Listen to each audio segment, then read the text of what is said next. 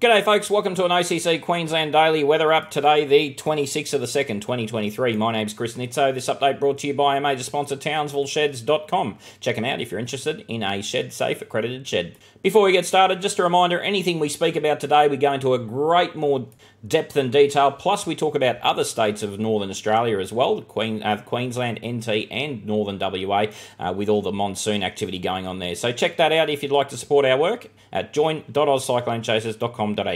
Right, across the north this morning, we've got lots of showers and storms coming in on the monsoon flow in the northern parts of Cape York Peninsula. You can see that that flow is just being turned a little bit more from the northeast as we get into the southeastern Gulf, so a nice little rain maximum down there. We've also seen substantial rainfall to the north of Cairns up in the Daintree coastline. Falls up to 300 millimetres have fallen in the last 24 hours, so substantial rain. Why is that rain happening? Well, a couple of reasons. We've got big, tall mountain ranges and southeasterly winds. They're being lifted by the big, tall mountain ranges, but more importantly, we have a monsoon trough, and a monsoon trough that's sort of sticking right in there, and the idea is these northwesterlies turn northeasterly, and there's a little bit of enhanced turning because there's a very weak circulation located off the Cape Melville coastline as well. And so that's creating this squeezing of the southeasterlies and these turning northeasterlies into that section of coastline. So that's why we've got all that big rain. Outside of that, we've got a couple of isolated showers around the east coastal regions of Queensland, nothing too much in those. Maybe a little bit more enhanced around the Mackay-Whitsundays area. In the Coral Sea, we've got a big low developing to the north of Fiji. That's going to affect Vanuatu over the next few days. It is pushing west, but it's not going to do a Yasi. Don't worry about it. It's not going to come all the way west. It's going to do these ones and then duck down into the abyss. And it's going to take the Coral Sea low pressure systems with it. So this system is going to be quite a large system, and it's going to exert a sphere of influence on these systems out west, and they're all going to go in that direction.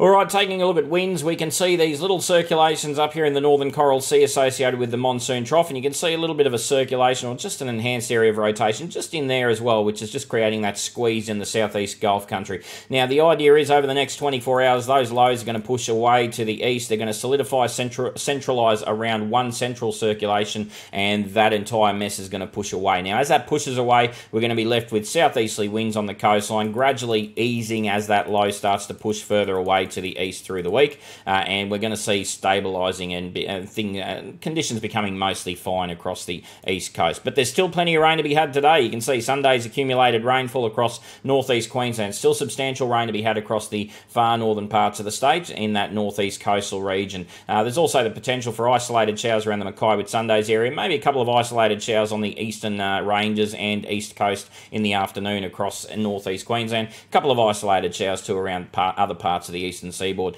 You can see our little squeeze zone across the Gulf of Carpentaria, creating increased rainfall there and through the Gulf country as well. Even areas potentially just to the north of Mount Isa seeing some showers and thunderstorms as well, albeit a little bit more isolated the further south we go. And widespread showers and storms expected across the Cape York Peninsula region. Today, as we go into tomorrow, you can see same sort of thing. Lots of showers and storms up in the Cape. Notice that tomorrow we're just seeing a slight decrease in rainfall, but there is still some potential for decent rainfall, particularly the first half of the day, and maybe one last burst right at the end of the day before it finds up across this region on Tuesday. But you can see lots of showers and storms across the Gulf and the Cape tomorrow as well in the monsoon flow and the turning of that monsoon flow.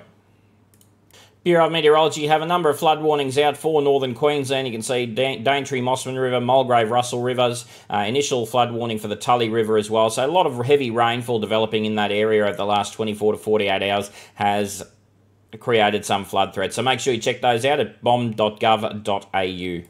Thanks for watching. Have a wonderful day. Enjoy that rain. Hopefully not too much more over your neck of the woods out there in northeast Queensland.